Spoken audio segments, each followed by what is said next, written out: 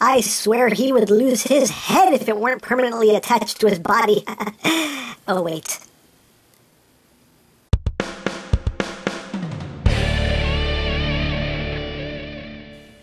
Hey, what's up, my peoples? EmGo here, the freaking geek himself, and today we will be reviewing the Maketoys CUPOLA. So here we are, and there he is, and first and foremost, as always, we'll take a quick look at the packaging.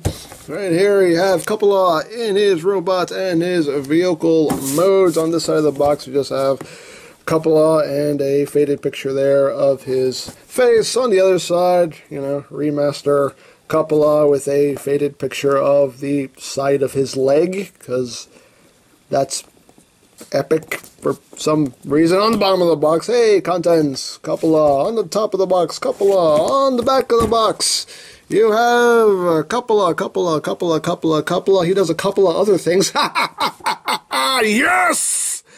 That was horrible. Anyway, that's basically it for the packaging. So moving right along. I would say bad jokes aside, but that never happens on this show. Anyway, so here we have CUPOLA, which is Maketoys' take on a masterpiece Chromedome. And this figure, I will say right now, is really, really cool. I really like this guy. This is a very, very nicely done figure. And yeah, we'll get in close here so you can see some of the details. Nice molded details, some sparse paint ups throughout, but they do what they need to do. You get some different shades of silver here on the front. You get some blue. You get the red and white right there. Nice shade of red. And the brown just matches perfectly with Chromedome. And just all around, very nicely done figure. Very cool. You get some paint apps back here. And just all around, very cool. Very well done. He's got gold chromed rims. He's got a nice tinted windshield here. Nice tinted transparent windshield. So it just makes me think that Chromedome is from the hood. I mean, think about it. He's got tinted windshields, gold rims. Come on. They see him rolling. They hating. I'm sorry. Anyway. But very nicely done, nonetheless. And these ain't no plastic tires. These are rubber tires, which is very, very nice. I know it's a premium nowadays. Very nice rolls. Nice and smooth. Very, very cool. Underneath, you can pretty much see the robot mode legs right there. But, yeah, very, very nicely done all around. Now, he does come with his headmaster, of course. So, here it is, and very nicely done. Getting close here so you can see his face. And all around, a very, very nicely done little headmaster here. You can see these inner panels here. See his little arms and fists molded in there. They're very cool. And, of course, he does have the head back there. And you see the panel does come down here to kind of hide the robot mode eyes. So at least it does that. There you go. Articulation-wise, he cannot move his head. His shoulders are on a little ball joint right in there, so you do get outward movement. Not a whole lot of movement, but, he can move his arms. Not that far back. He can move them up, move them out. He does have an elbow joint with 90 degrees of movement there. His little legs are on a ball joint. Again, range of movement is a bit hindered due to his transformation, but he can move them up. He does have a knee joint with full range of movement, again, due to transformation. And the knee joints on mine are really stiff. So, there you go. And just for comparison, here he is with the Fence Projects version of the Headmaster. So, there you go. Obviously, a lot bigger and bulkier because this is obviously a bigger toy, so he's going to need a bigger headmaster. So there you have that. And of course he can drive the car. Just open up this section right here, and you actually get a pretty nice detailed interior here. He does have two seats. He is a two-seater, which is really nice, and there actually is a little steering wheel in there, which is a really nice touch. But there's actually a steering wheel in there, and on this other side you can kind of see they kind of molded in a little console there. So, a nice, some nice details, even in the interior here, you can kind of see. And there also, this panel right there, some little molded details. So, pretty cool. Very nicely done. And you just take the headmaster. It's best if you just kind of take his legs and just plug them together. Makes life a little bit easier. And then you just kind of get him into a sitting position, get his arms up, and just sit him down in there. Like that. And there you go. You can close it up. There you go. So now he's in there. He's driving. He's riding. Yeah. Very, very cool.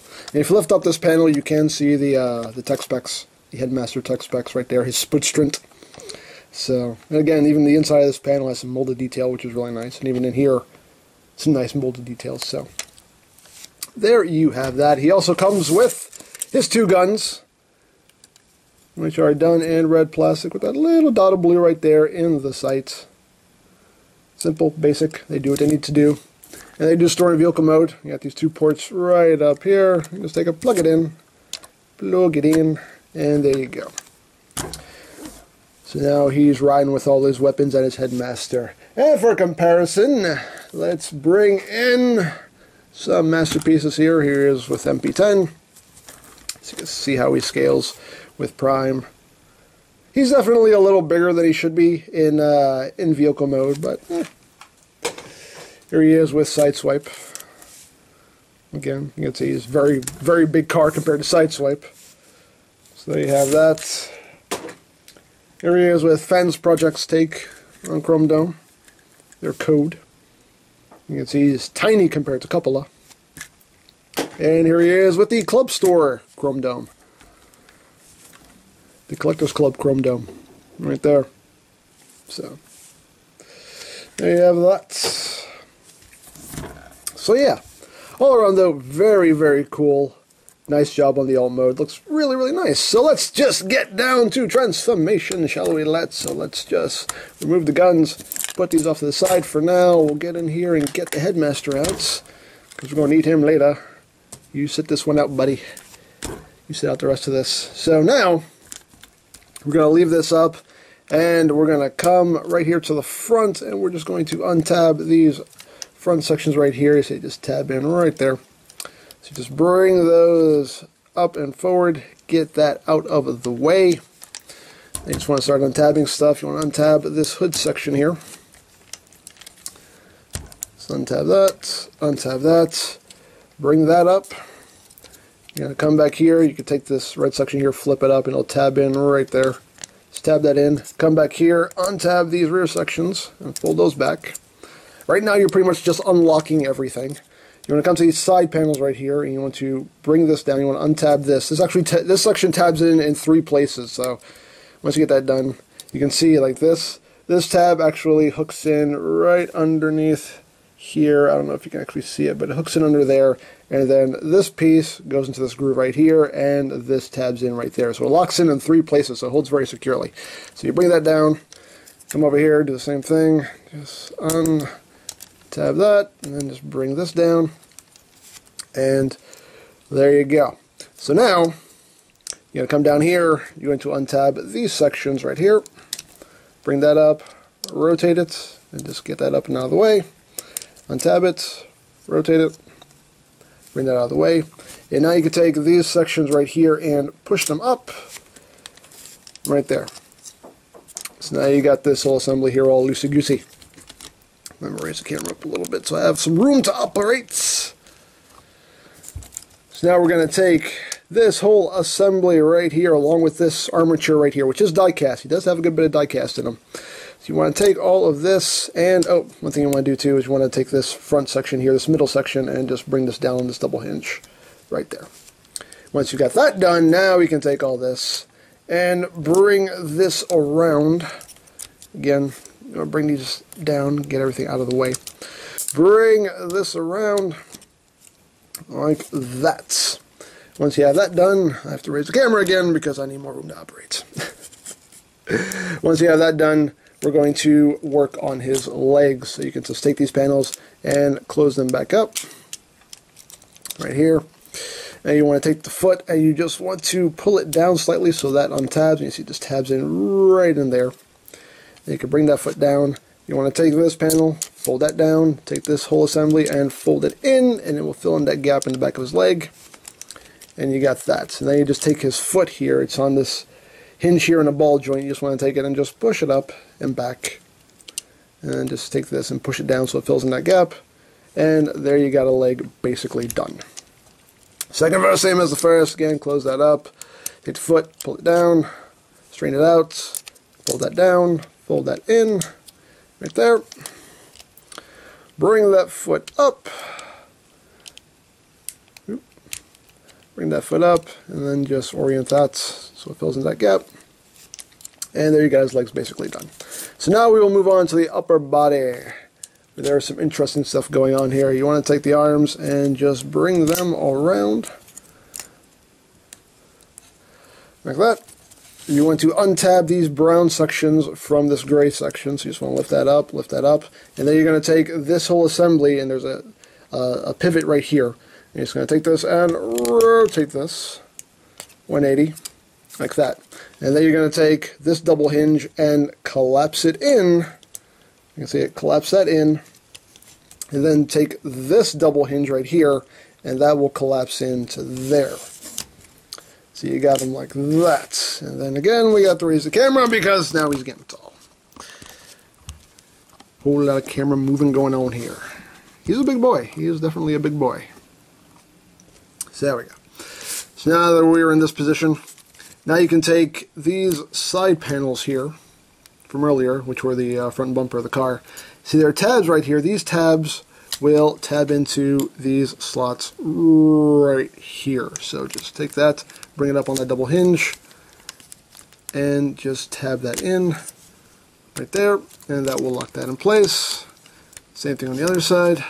Just bring that up, tab it in, and there you go. So that locks that into place. For some further locking, you're going to take these panels, and there is a little tab right there that'll tab into the slot right there. So just bring that up, line that up, push it in, and there you go. Do the same thing over here, push that in, and there you go. So now you got a whole lot of locking going on. Now we're going to get even some more locking going on, because now it's time to do the arms. So we'll bring these up like that. For now, bring the chest up. Actually, before you do that, you want to take the hood here and compress it. You see these are on sliders here, so you just want to take it and just slide those in like that. And now we can bring that chest plate up. And we're going to bring this panel up. And this will lock in 3 separate places, this whole shoulder assembly. So this tab is going to go right there. This tab on this armature, which is die-cast by the way, this tab will tab in right up top here, and this tab will end up going into this groove, if you can see it right here. So this is locking in 3 separate places, and it sounds like it's hard to do, but it's really not. Basically what you have to do is just get this tab tabbed in kind of like halfway, and then once you do that, you can bring this down, line that up, and then you can plug this into the top slot and then push it into that side slot. And then push everything together, and there you go, everything's nice and snug. Now you just extend the arm, bring the fist down, rotate it, hit the top of his shoulder, just bring it back, and there you got an arm all done. Second fist, same as the first. Bring that up, again, just slightly tab it in, just to get it started. And then just bring this down. Oops, I missed. There we go. Bring it down, and then push that in, and finish pushing that in. And there you go. That's all nice and secure. Again, extend the arm, bring the hand down, rotates, close up the shoulder. You can take this roof section here, bring that down against his back. You can take these wheels on his hips and just rotate them to the back. Oops, make sure you clear that crotch piece there. And I think we're basically done with the base robot. Yes, we are. So we're done with the base robot here. As you can see now, he doesn't have a head. He's missing a head. So now it's time to bring in our little headmaster dude. Focus, headmaster dude. You focus. There we go.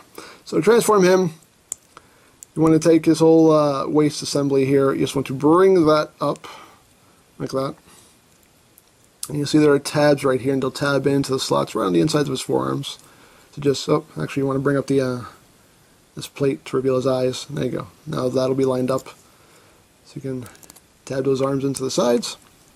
And again, just have the legs clipped together, and these tabs right here will end up going into the fronts of his shoulders. So you just bring that down, line it up. The joints on mine are tight. There we go. Tab that in, and all that locks in nice and securely, and there you have Chromedome's beautiful, beautiful face. There you go. And you just take it, plug it up top, and boom! There you go. There you have Chromedome, CUPOLA, whatever you want to call him, in his robot mode. He looks really nice. I really, really like this figure. Just so, so well done as far as I'm concerned. Just looks so, so nice. And again, getting close here on his head sculpt. Very nice head sculpt, definitely. Looks like Chromedome. Nice blue eyes. Very well done. And just all around a very, very nice design. Very nice, solid design. It works. The transformation, you know, the transformation is kind of intricate, but it works. And it works well. And, just all around very, very nicely done. Articulation-wise, his head can rotate and do a 360.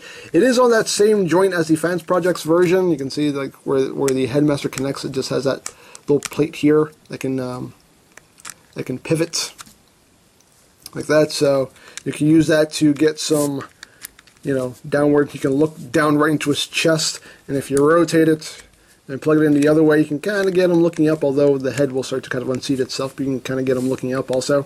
So totally up to you how you want to orient that. The shoulders are on a ball joint. They are also on this hinge here for outward movement, which is nice. So you also get some forward and backward movement due to the transformation joints. One nice thing about this is that, you know, he does have tall shoulders, so while he can move his arm outward when it's just hanging down, if you want outward movement when he's holding his arm out, you can see that his shoulder is kind of restricting that. But since there's a transformation joint here, you can just lift this up and whoop, there you go. Now you have that outward movement, which is nice. So you can use those transformation joints to your benefit. He does have a bicep swivel, does have 90 degrees there of bend at the elbow. He does have a wrist swivel. The hands can open and close. All 4 fingers are just one solid piece. He can open and close his hands. He does have a waist joint. The legs are on a nice ratchet, can go forward that much, backwards that much. Not a lot of outward movement, unfortunately. You only get 1-2 clicks of outward movement just due to the wheels. He does have a nice ratcheted thigh swivel. He does have ratcheted knees, 90 degrees of movement, and the knee joint itself right here, you can see this is die cast. And the feet, if you use those joints, again, you have this this hinge right here and a ball joint right here, so you can use that hinge to get a lot of range of movement as well as some nice tiltage here. So, he is pretty poseable, pretty poseable. I like to bring his hips that one click for me. That's ideal for me. So, there you have that. Now, of course, he can hold his weapons. You can just take this post right here and just flip that down to give him the longer handles. And you can see that these are actually, the handles are actually, I don't know how well you can see it, but they're actually kind of molded in a way where they have these little notches on the sides. And his hands right here in the back are molded to accommodate that. So you can plug the guns into his hands, and he holds them super securely. So even with his hands open, like those are not falling out. Those are locked in there. So that's really nice how they did that. Just flip that down. Give him his other gun. Let's get it in there. Oops. You do kind of have to open his hand a little bit. And there we go.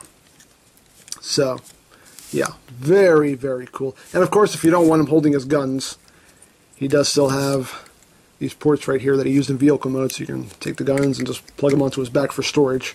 Totally up to you, but still, it's nice. It's an option. So there you go. And of course, you can flip this down and see his spoodstrint, since he has a headmaster. So very, very nicely done. Now for comparison. All right, let's go through the rundown here. Here he is with the Collectors Club, Chromedome, and Fans Projects Chromedome. That's a whole lot of Chromedome going on. So we have that. I don't own any G1 Headmaster, so sorry. No precious comparison. Sorry.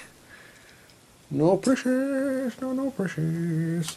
Here he is with Masterpiece Bumblebee and Masterpiece Sideswipe. And again, Wheeljack and Prowler the same height. So again, just to give you a general idea of how he scales with those guys. We'll get these guys out of the way.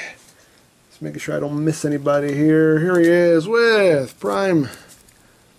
You can see pretty much the same height as Prime. Maybe a hair shorter than Prime. But there you go. You got him with Prime. Right there. Here he is with Apollyon. You can see pretty much, again, just a hair shorter than Apollyon. Not Megatron. And what else have we got here? Let's bring in some Decepticons. Here he is with Soundwave. Here he is with Sugar, or Astro Train. You can see how he scales with those guys. Right there. And what else have we got? What else have we got? We'll bring in Quakewave, Shockwave, and we'll bring in Screamer. Right there. See how he scales with the some Decepticons. Right there. And moving right along. What else have we got? Here he is with Tesla, Perceptor. And I already swapped out the brighter blue for the duller blue, and I really like that better. So, there he is with Tesla. Here he is with Transistor. You can get the comparison here for Transistor and Tesla also, because I totally forgot to do that. So, there you have that comparison. So, there you go. And what else? What else? What else? We still got more. We're not done yet, people. We're not done. Here he is with Hot Rod. Here he is with Grimlock. Without the Scoria booties, just stock Grimlock. So there he is there. Hurrah, hurrah, hurrah, hurrah. Let's get these guys out of the way. Let's bring in some of the big boys here. Here he is with Magnus. That's how he scales with Magnus. Then we have that, and last but not least, here he is with Starsaber, just because. So there he is with Starsaber. And yeah, I think that's it. I believe that's it. There we go. Jeez, man, jeez. But yeah, as far as this figure goes, very, very cool, nicely done figure. You know, great quality figure also. This guy is just dead solid. I mean, I have other Maketoys products, and you know, their stuff is just dead solid, very cool. I like the die cast in them, so it does give him some heft. Just all around a very, very nicely done figure, a very well done figure, and I am looking forward to whatever else they do in this remaster line. This very, very cool. I really, really dig it, and I think definitely worth the price of admission. So if you are interested in this guy in any way, you can always check out BigBadToyStore.com for availability. There will be a link in the description down below, so do check it out. And I think that's it for this guy. So don't forget to check out EmGames, check out Lori Plan, follow me on Twitter, all of that good stuff down in the description below. And I think that's pretty much all there is to say. So there is the Maketoys CUPOLA, and this is EmGo saying, remember, you don't stop playing because you grow old. You grow old because you stop playing. Be geek, be proud. Palm in your face. You know, Chromedome, I really like you Headmaster guys. You know why? Here, let me borrow this. What are you doing? This is very inappropriate. Seriously, quit it! These little guys are like Rubik's Cubes. Hours of fun.